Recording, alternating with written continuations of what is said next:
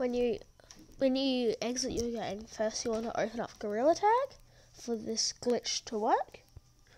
Now once you open up Gorilla Tag, just let it load, and then you want to run straight to canyons. You want to be like around halfway into canyons before your cosmetics load. Then you want to jump on the bottom of the rope. Only one try.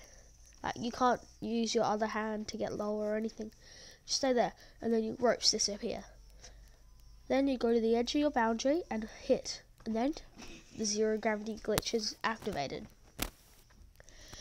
With this glitch, it's a bit tricky to control because having whole zero gravity and everything. And if you go too high, there's a boundary thing that pushes you down. Beware, you may get banned for this, so maybe do it private server, but lots of people have been doing it lately, so. And sometimes your zero gravity just stops, which is annoying. So, see you guys, and subscribe and like the video.